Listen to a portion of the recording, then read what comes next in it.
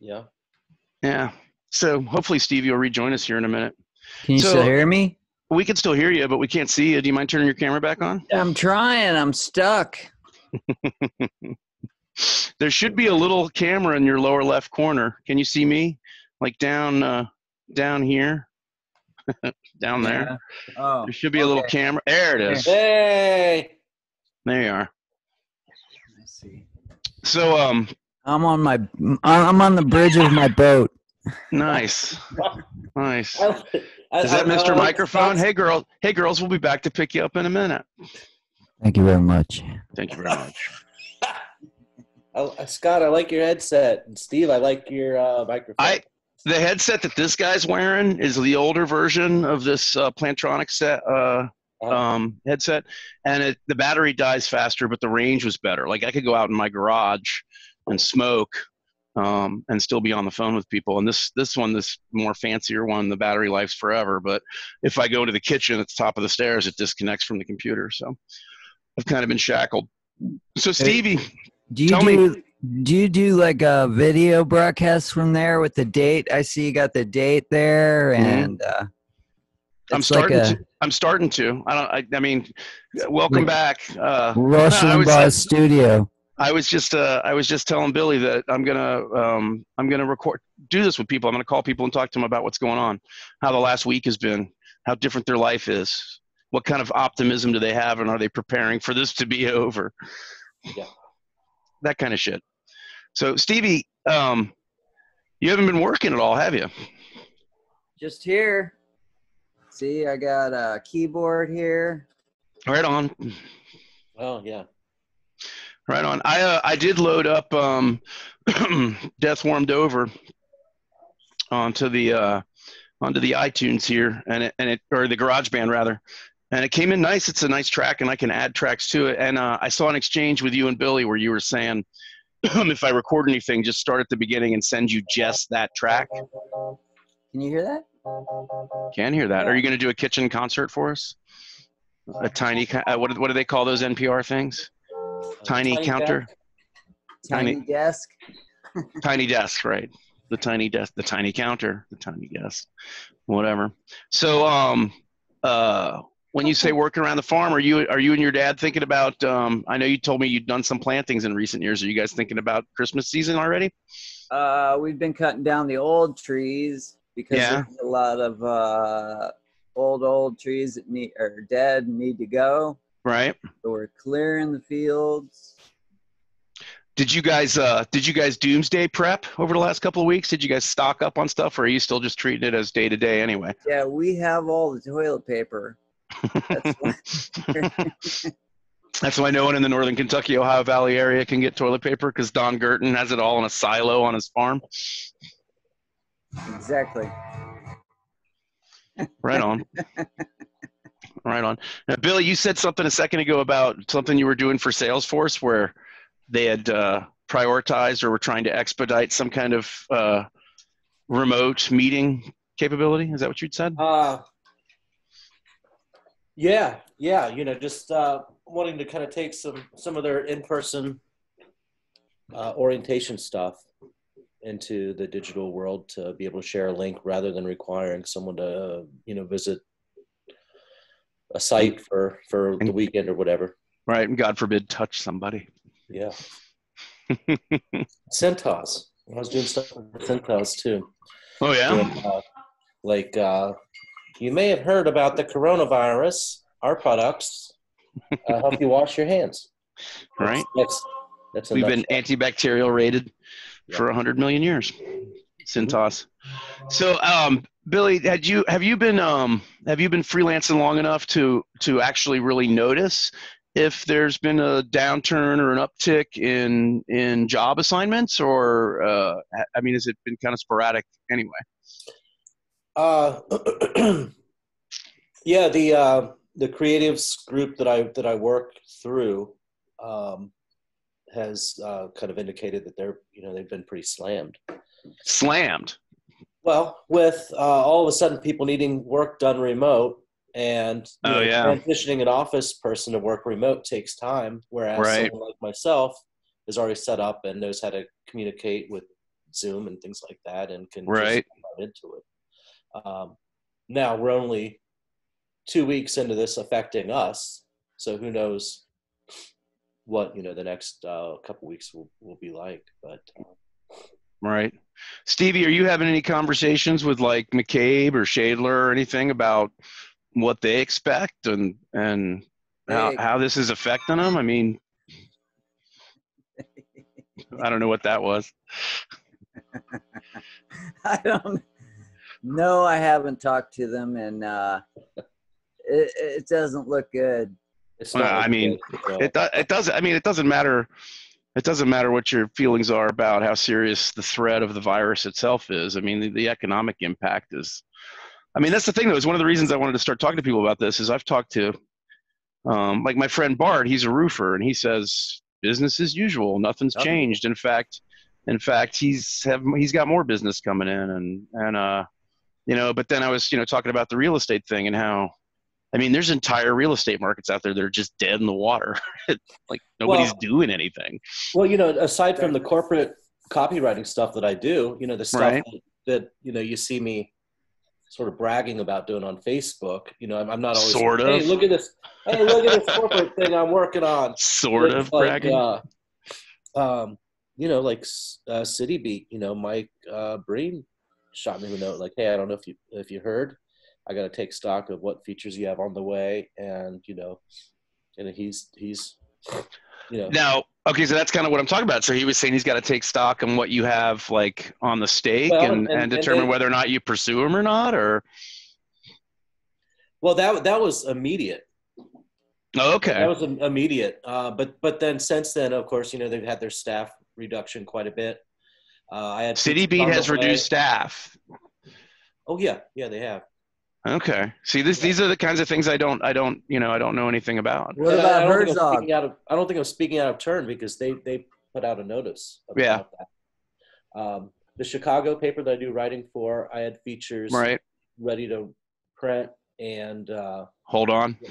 Yeah, they've had to say, well, the show's canceled now, but we're interested in doing articles about bands that are doing virtual performances. Sure. To change the focus a little bit. Yeah, and Stevie, you asked a good question. What about Herzog? Give us an update on. So the way I understand it, somebody broke the window of Herzog, gathered up a bunch of stuff, went running down the street, was caught shortly thereafter with a bunch of stuff in their hands. Right? Yeah, they pried the front doors open. Shattered the secondary door. Grabbed 2 guitars that total value about $300 for both. Yeah, for both, and a little $50 practice amp. What was the description of the guitars running down the street? What kind were they? 2 Dan Electros running down the street. Yeah. Well, and that was incorrect. They weren't Dan Electros, but anyway, they were recovered right away, and the guy was caught. Yeah. Well, somebody, I don't know if it was you or if it was Elliot, but it was somebody that I'm on Facebook with, had remarked that they hoped that this wouldn't be taken as a indicator of a sudden upsurge in property crime due to the coronavirus. Yeah. Well, I mean, that's on everybody's minds. And I asked I asked the cops at the scene, and they were like, we've not seen an uptick in this stuff. Sure. So, which is maybe it was you then. Maybe it was the quote from the officer that you posted. But yeah, and that's the kind of thing that my boss has gone back and forth between telling us all to be very positive and make sure agents understand that you can always build future business, which is fair. But he's also telling us things like Amazon sells 6 packs of pepper spray. So be ready for anything, right? I don't know. Scott, are you in your basement? I am. Oh. Rebel Yell. No. Sierra Nevada. I am. This is where I work all the time. The better view is the other side when I have, because behind this computer there's 4 other monitors. There's a 2 monitor Mac over here, and then I have 2 monitors backing up my little PC laptop for work. And then I got my keyboard and my camera set up, and I've got my bass right behind me with the little Mark bass amp, and I've got my date placard, as someone remarked before, because that is in fact today's date. I do change it every day. It lights up. Oh, Wow. Look at that.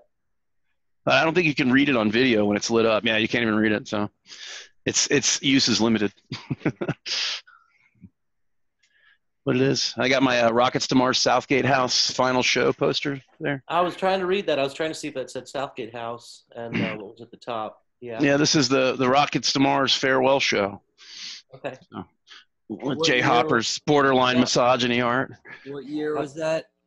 I have no fucking idea. 2000. 2004. Was it 4? I was gonna say 5. Yeah, 2005, 6 maybe. I don't know. It doesn't say. Would have been. I know it was after 5. I know it was a couple years after 5 was born. He was born in 2003. It was after I was married too, so that would have made it like it's probably 2006 or 7 actually. What year were you married? 3, 2? 5, 2005. Wait, you just said 5 was born in 03? That's correct. You're married in 5? Correct. Oh, Are you just now putting this together? We lived in sin. I just spat on my computer. We lived in sin. Yeah. 50 was. Don't you remember? 50 was our ring bearer. No, you don't remember? I don't remember. Did you? You came to my wedding, didn't you? Weren't you there? No, I wasn't. You didn't come to my wedding? No, I was on a bender. Oh. Okay. Well, I don't know what's worse, the fact that that was the circumstance or that I have no recollection whatsoever. I would have sworn you were there. I was there in spirit. Yes, you were, without a doubt. You were definitely there in spirit. Billy wasn't there either. He didn't live here in 2005. I would have been in Dayton, Ohio. You could have come to the wedding then. It would have been a short trip. Billy, didn't you live in Chicago? I was in Chicago from 2000 till 2003. Was David Enright there then? He and I moved up there together, actually. Oh, I didn't know that. Yeah, we were roommates, and then he wanted to come back to Cincinnati before too long. I want to go home. Remember when we were talking about going to record with Colte, and where is he? Detroit? Yeah. Colte wants to record Sistern. Well, just kind of in keeping, and I want to do that. I mean, at least some of our new songs I think are almost ready to be recorded. But and Stevie, like I said, I've got a guitar track that's kind of a suggested vocal melody. I'm not going to sing something on there, but but anyway. Have you heard of this studio in Columbus called Musical Studio? Nope. It's been there for 50 years. Don't know, don't vouch. Anyway, one of the engineers there, he just opened up his own studio called Secret Studio, and his name's Keith Hanlon, and he was in Columbus. Yes, he was the drummer in Wolf Ticket. Oh, so we have an oblique connection. Yeah. I don't know that band. Wolf Ticket? No, I don't. Stevie, give him the history of Wolf Ticket. Wolf Ticket was my band when I was in Athens, Ohio. Right. Oh, you might have told me about this then. Wolf Ticket was also a very early Sistern song, one of the first I learned to play with Stevie and Joel. Yeah, and our biggest claim to fame was we got to open for the church. Yeah. Oh, I have heard this story, yeah. And instead of playing Under the Milky Way, they played Tantalized. They played Under the Milky Way. I'm kidding. Of course they did. It was a Milky Way tour. We got the gig. Oh, was it? Yeah. We won a battle of the bands. And one or the other, the competing band in the battle was the lead singer was in a cover band that I was in the year before, Wolf Ticket. And they played covers with a few of their own, but they wanted an original band to open up and play with the church. So we got it, but the other band claimed that the contest was rigged.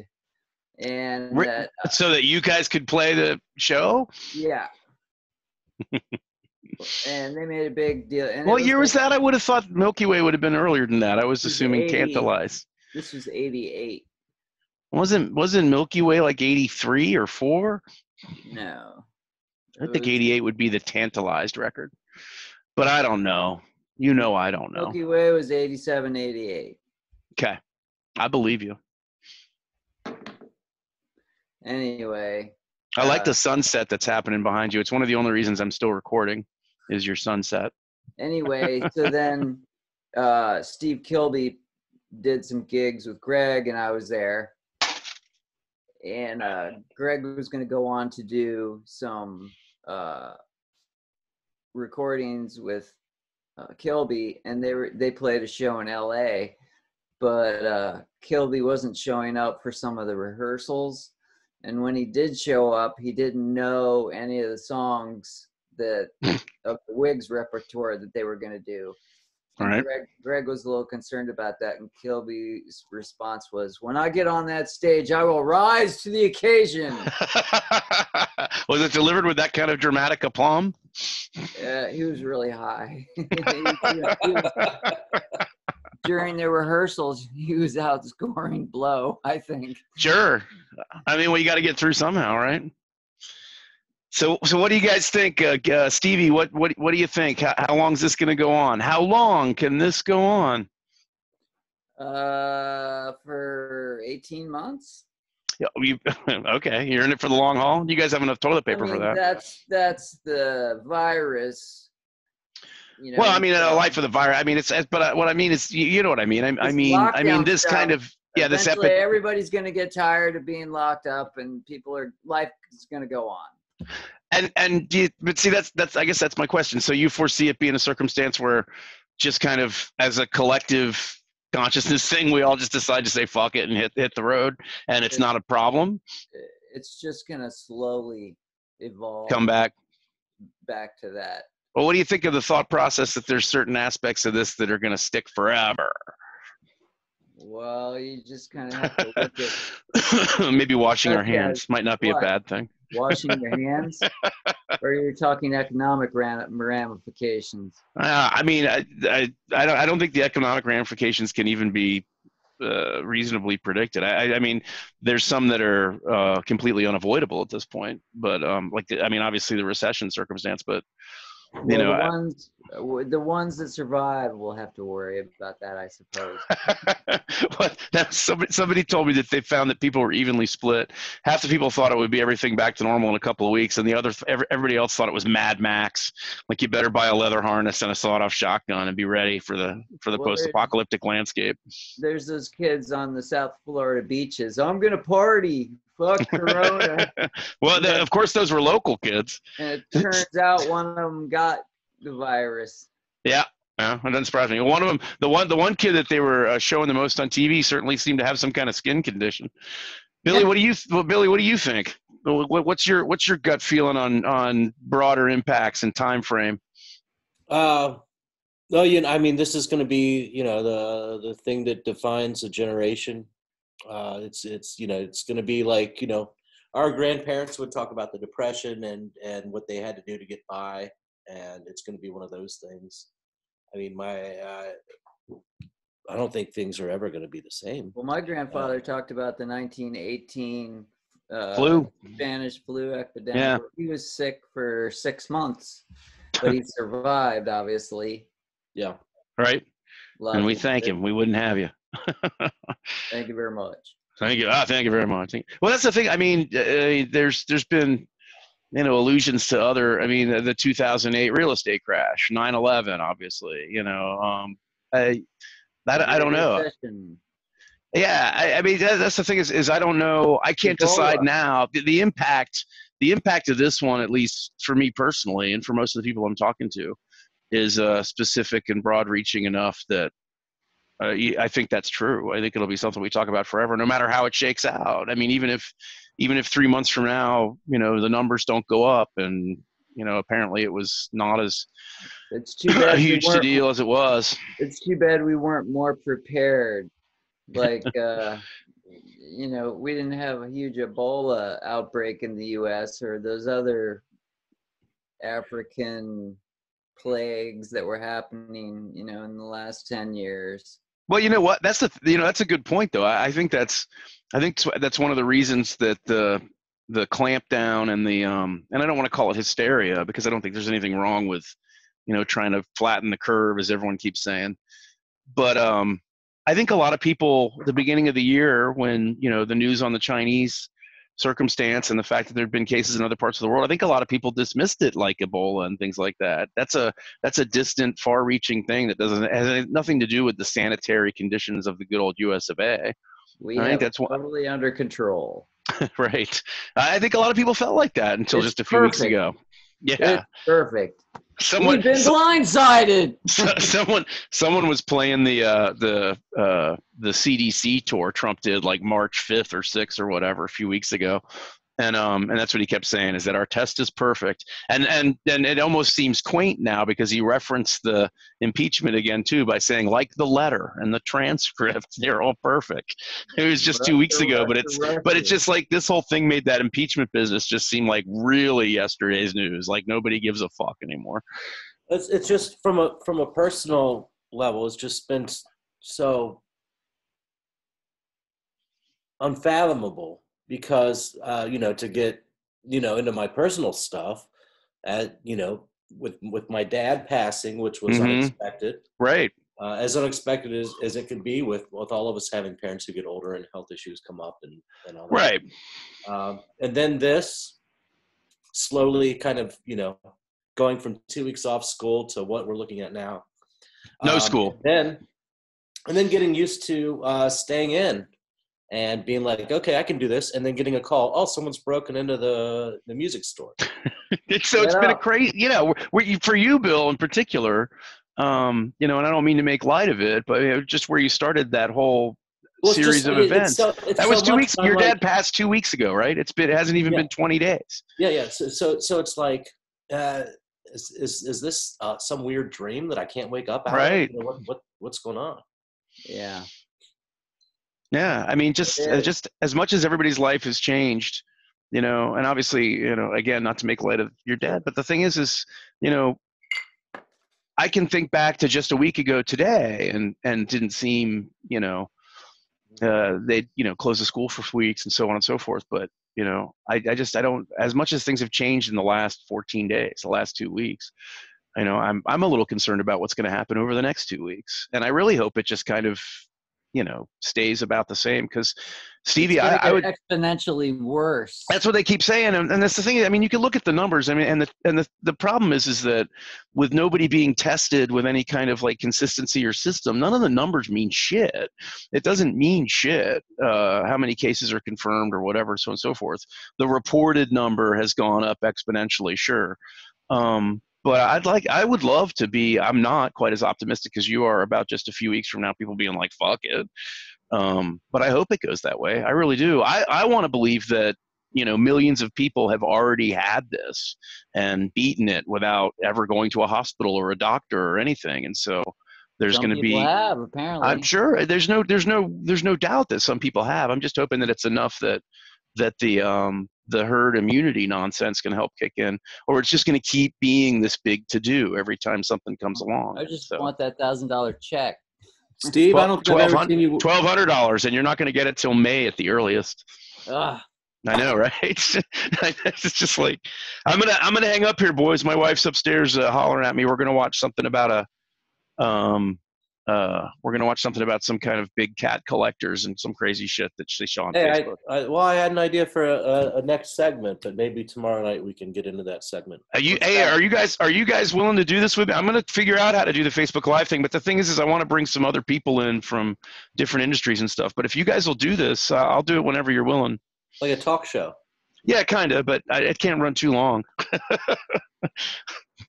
But yeah, without a doubt, you guys are welcome to join me every fucking night around this time. I'm gonna get Troy Turner in, and John Davis from Cleveland said he's in. I thought I had Wes roped in, but tonight he was just like, eh. Oh, so. I talked to Joel today. We could get him. We get Joel in, yeah, definitely get Joel in. That would be exciting. Well, the thing is, Joel's in New York still, right? Yeah. Yeah, so things are weird up there. I'd love to get a first-hand account of how weird things are going. Building a privacy fence in his backyard at triple speed, so it's. Oh, those are awesome! Time lapse, I love it. I used to put those together when I did my hedges every year. Maybe I'll put one together for you guys this year. But anyway, I got to get off. But we'll do this again tomorrow, and whenever you guys are willing. All right. All right. Good. Hey, thanks very much. You guys have a good one. Peace. Steve, Yes. hey, let me know next time you're around here because I totally forgot that I got your pedal board in my car. Okay. I wish I would have thought to give That's that to you. fine. I'm afraid to press this. I'm going to leave the meeting. Hopefully, it'll leave you guys there, but I think it might kill you out because I'm the host. Right. I'll